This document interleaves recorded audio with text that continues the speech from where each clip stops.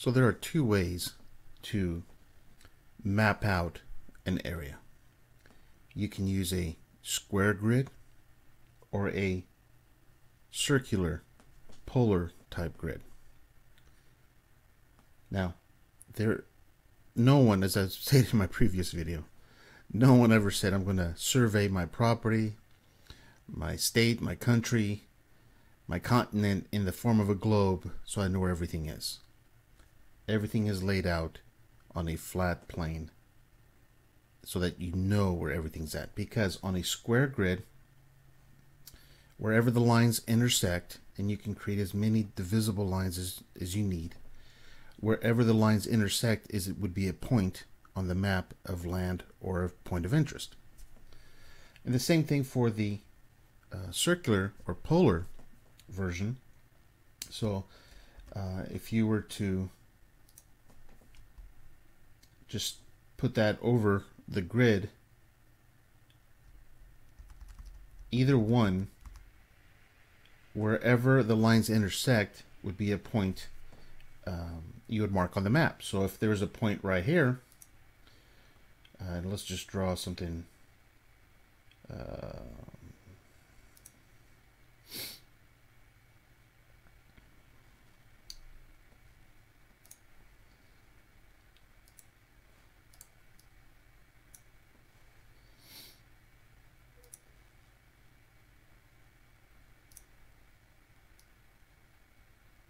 let's just draw that right there. So regardless of which map or mapping you do, as long as you kept that map in that form and your center point was the same, you would know based on the center point of where you're at, the location based on degrees or intersecting lines, where that point is. So if you transfer that into a small version or replicated it, you would always know based on the center point of where that center point is, where everything else is at.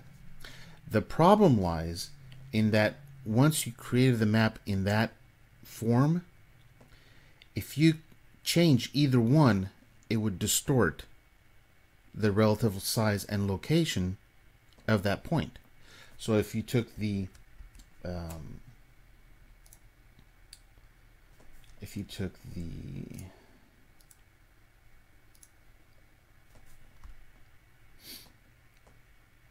square and converted that into a polar region, it would distort it. And the same for the polar region. If you took the original polar region and converted it into the square type map, it would distort it. So once it's created, it has to stay in that format if that's what you're using. So the whole idea of projections makes no sense because every projection will distort something. So we have to understand that the only way to map it is on either a square or a circular map. The question is why a circular map was used and is still being used today. And that's very interesting because, well, it's not, sadly, I was going to say sadly, but unfortunately, we are not taught the reasons for that. Why there's a circle, and more specifically, why there's 360 degrees of a circle. Why every circle is always considered to have 360 degrees. You could have whatever you wanted. You could divide that into 800, 700, 1,000 degrees. Why is it 360 degrees?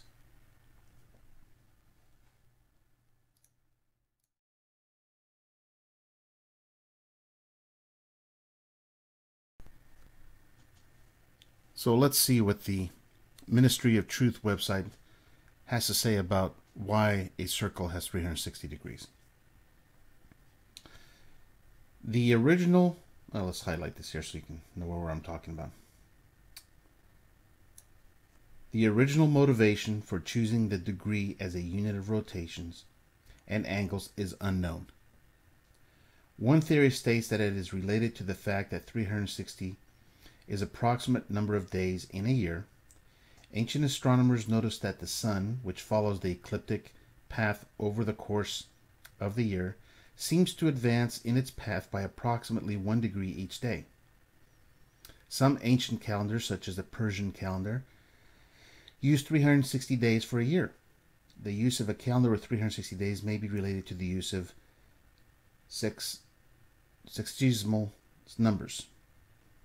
Ooh, butchered that one. The answer is all right there. Now you have to understand that a good lie always has truth mixed in. And that is exactly what happened with the circle, with this topic right here. So what happened is the ancients, whoever they were, realized that the sun took approximately 360 days to return to its original location, because the sun is always moving. So what I did is I took the timeanddate.com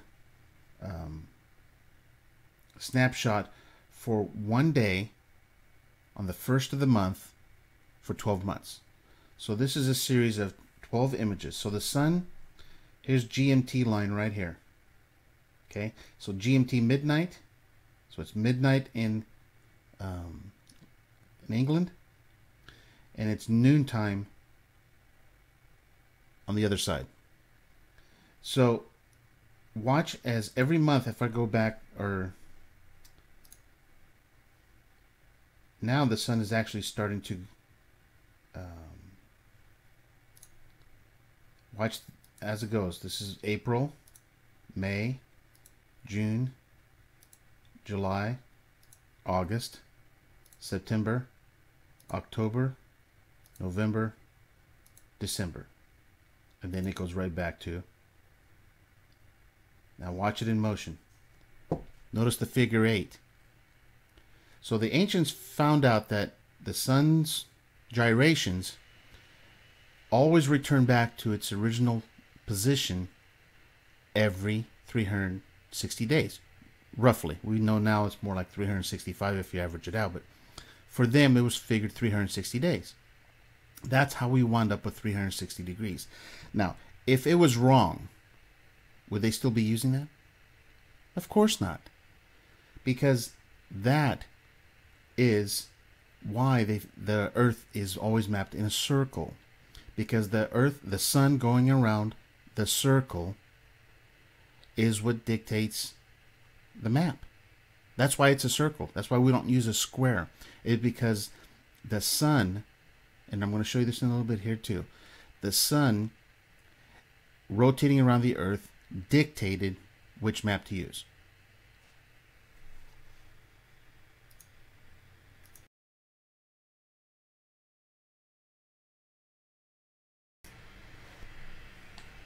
Okay, so let's say you found Hawaii and you wanted to map it out, and we're going to put a center point in that area.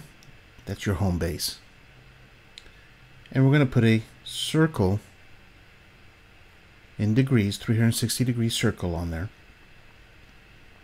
Now we're going to start rowing out to each island, and as each degree you pass, you're going to start marking it, both longitude and latitude.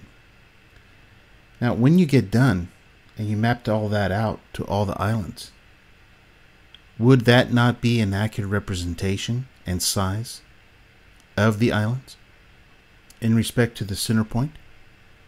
Of course it would be.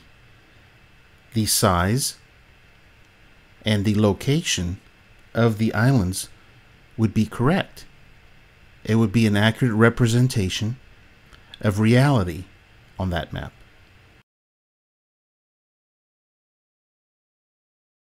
So here's the latest update on the azimuthal equidistant map we've come to know as the Gleason Map. Now, turns out the equidistant, well, that probably kind of new, was the latitude lines are all equal distant from the center outward as far as it'll go. Well, it turns out and it makes sense. There'll be a point from the inside to the outside where one of those degree lines of longitude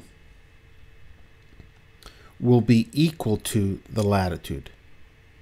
And it turns out that part is the equator, hence the name. So the equator is named that apparently because at that point it is equidistant to the latitude lines. That is why when I did the calculation on the speed of the sun, it all worked out because it's at the equator, and at the equator, 1 degree equals 60 nautical miles. So at that point, it makes sense both for latitude and for longitude. Each degree will be 60 nautical miles. Now, once you deviate from that, it all changes.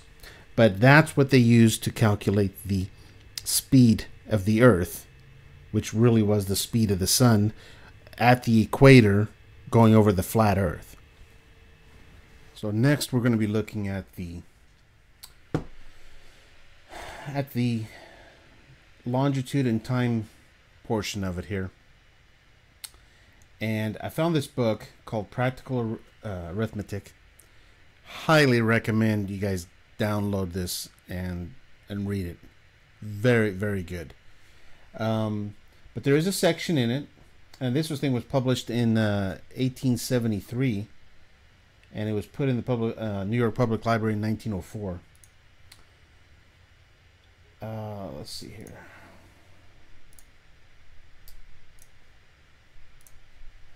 So let's read this.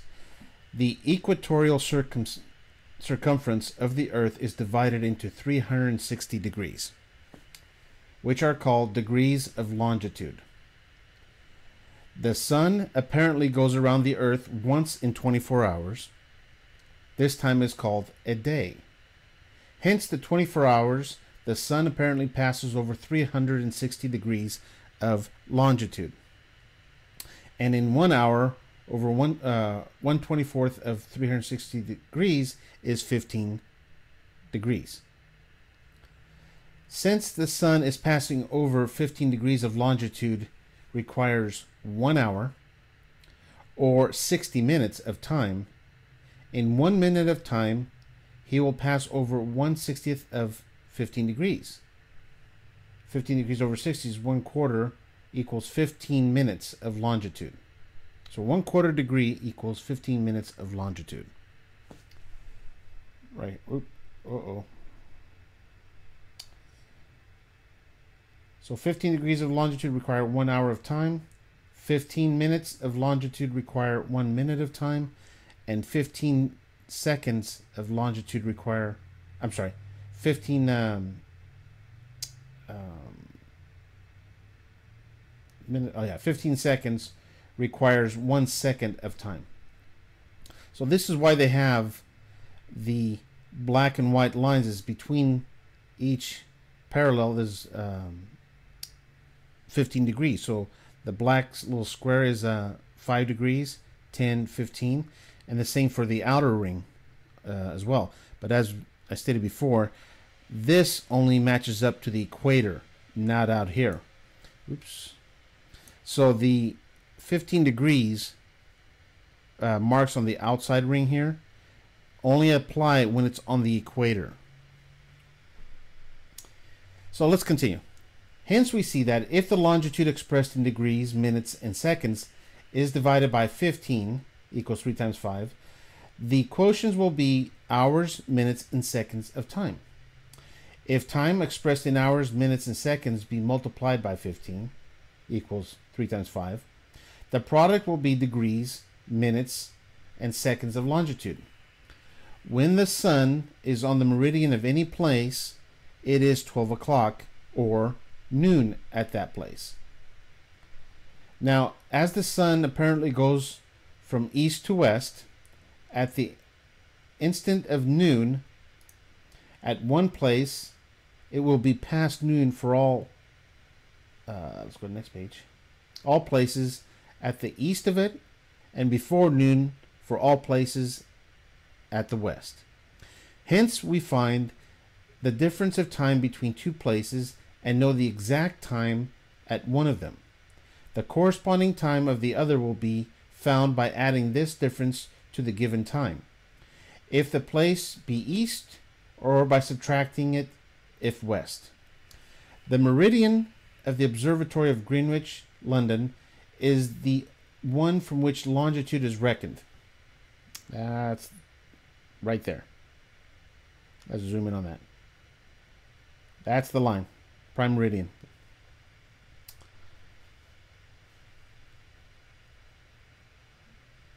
Let's see.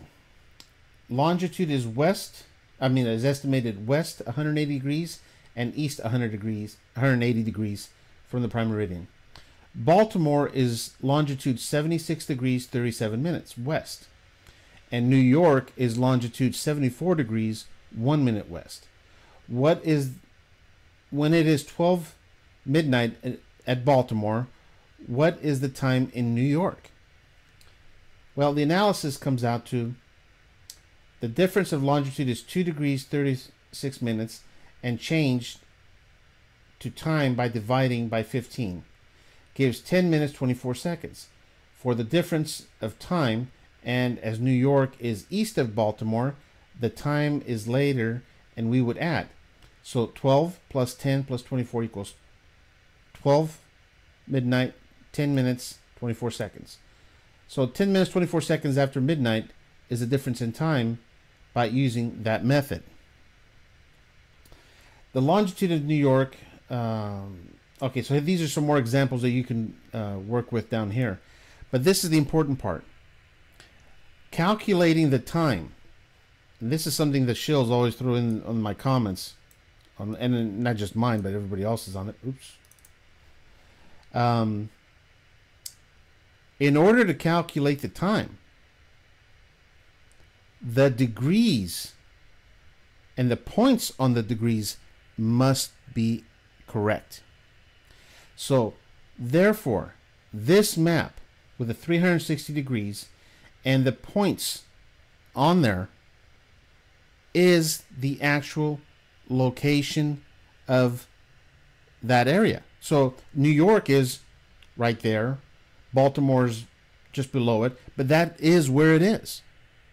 The shapes of the continents and the shapes of the land masses are correct on the azimuthal equidistant map, because they have to be in order for the time calculator to work. So in order for this calculator here to work, the land masses must be correct. See, this map is actually two things.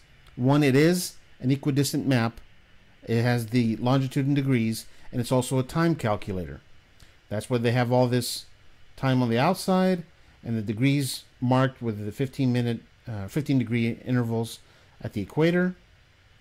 But what that means is that it would be impossible for this map to work as a time calculator if the land masses did not match the coordinates and the degrees of the 360 degree circle. So, and I'm almost positive I can prove to you, especially when it comes to our friend over here, in which I'm going to just call him from now on, no longer down under, but on the outer circle.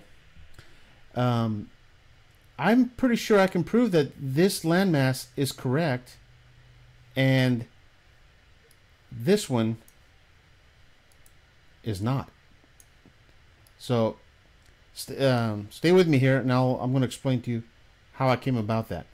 But right now, based on this, all this information I've seen, there is no better map. That's why, as I stated in that video, that tutorial on how to do flat Earth maps, every map you see out there is a version of this. It's a I hate to use that word, the projection, but they hack this one into the rectangular picture, this one right here, and that's where we see all that. That's where it all comes from.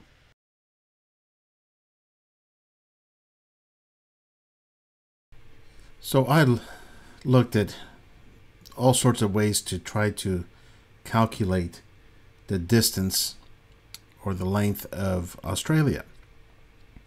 And I looked at the air routes like everybody else does. And I even had the idea to use Google Street View and start on one end of the country and look at the sign for the mileage and try to add them all up. That didn't last too long. That was tedious. But then I had the idea. I don't know why I never thought of this before, but I would like to introduce to you what could be the key to unlocking Australia, and that is the Indian Pacific Railroad. Now, the great thing about this line, this railroad, this is the southernmost railroad in the world, and it literally goes at the, or follows Australia on the southern side from Sydney all the way to Perth. And this is the map they give us on their website on there. But what's interesting is if you look at it on the flat earth map, it's practically a straight line. So now let's look at some of the stats about this railroad. And this is right from their website. Average length of the train is 704 meters. 2 locomotives and 30 carriages. Now that's very important. 2 locomotives. Keep that in mind. Average weight of train 1,400 tons. Length of track 4,352 kilometers. The length of the journey 65 hours, Sydney to Perth, and 4,352 kilometers. So there's no more track. 4,352 kilometers is all there is. There's no maintenance track. There's no other path. That's all they track, I guess. So, average speed of train, 85 kilometers per hour, with a maximum of 115 kilometers. That equates to about 52 miles per hour for those of us living on the other side. The wedge-tail eagle, Australia's largest bird of prey, I could really care less. Average number of carriages, 30 carriages, including guest carriages, crew quarters, restaurants, lounges, and power vans, whatever those are. So, this data is key to unlocking the distance of Australia. Now, we're going to be looking at the Sydney to Perth route, which has the fewest amount of stops. It could go vice versa, but either one. It goes from Sydney to Adelaide to Perth. Now, I did a quick mapping on Google. I know, but just to see. And Google has a very different distance than the railroad did. And as you can see here, I added it all up. It comes out to 2,331 miles, or 3,751 kilometers, as the total distance for the train ride. So now let's see where it all comes out.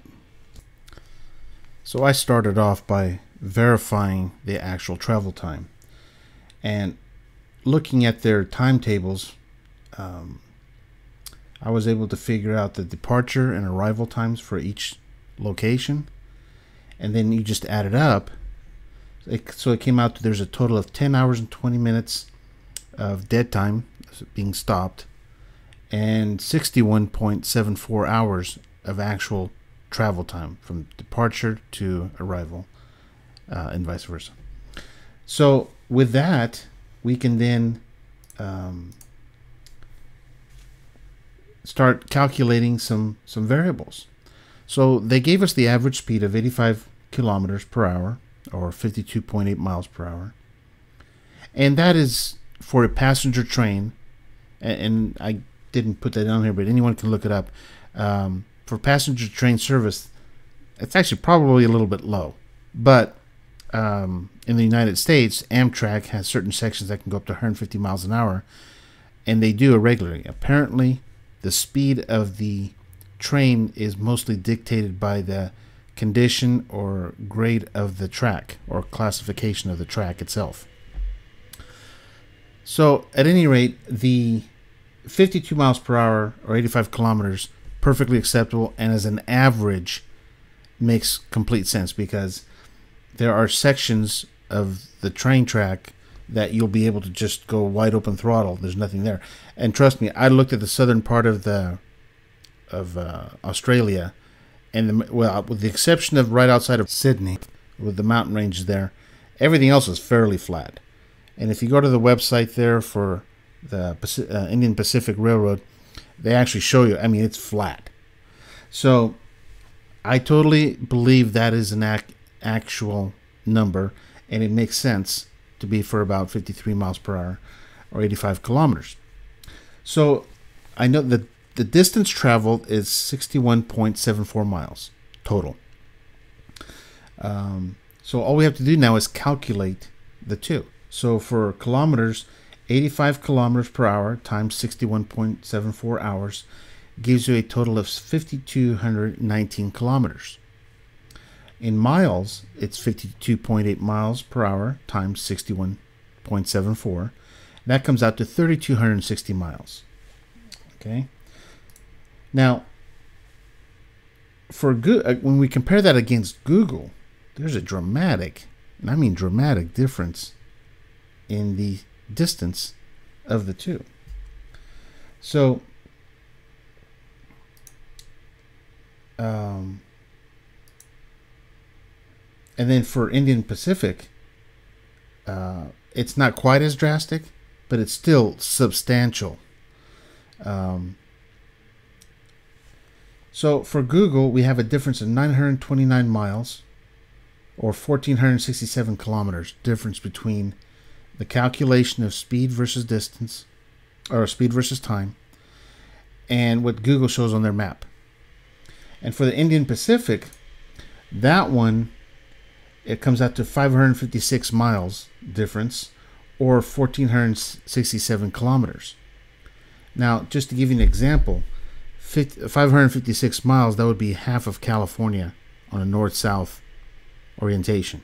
So it's a big chunk of land. Now, there are those that might claim, well, you know, the track, you have to have, you know, it takes, the track is longer because it's, you know, it has to wind, so the track is actually longer. Listen, there's 52 miles per hour is not only acceptable, but like I said, for a passenger train, probably slightly on the lower side.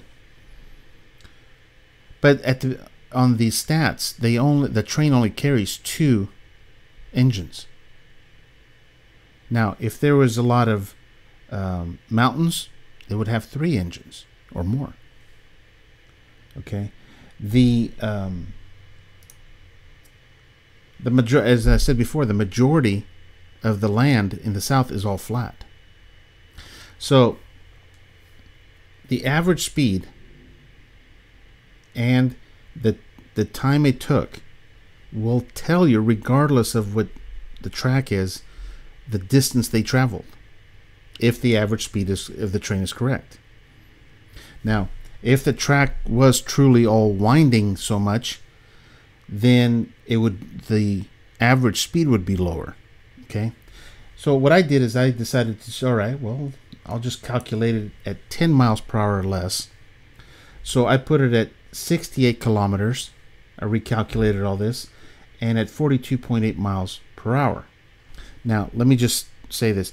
If you're going on a passenger train in an intercontinental type situation for 3-4 days, and the train's only averaging 42 miles per hour, hop in the car or on a plane. Seriously. Because it's not worth your time. But anyway, so when we do that, we still have a huge difference for Google of 311 miles or 446 kilometers. Now for Indian Pacific, it almost zeroed out.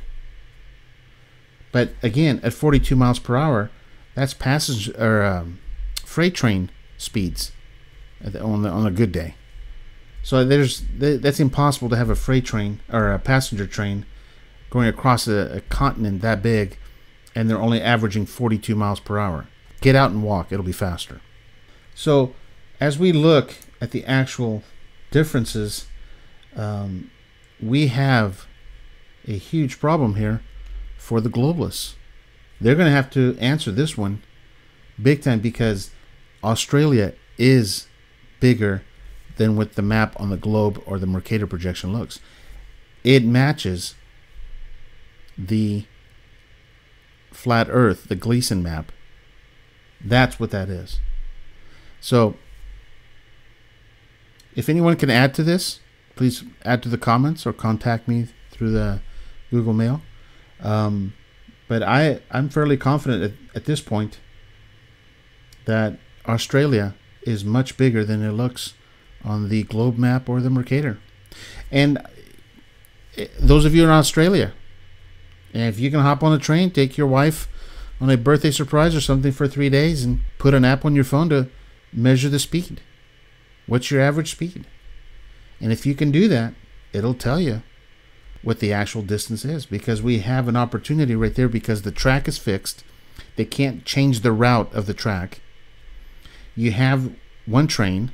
You know when it begins, when it ends, at every stop. You can calculate the whole thing out. So I encourage brilliant friends out there, get out there and find out. Hop on that train. Anyway, that's all I've got. Thank you.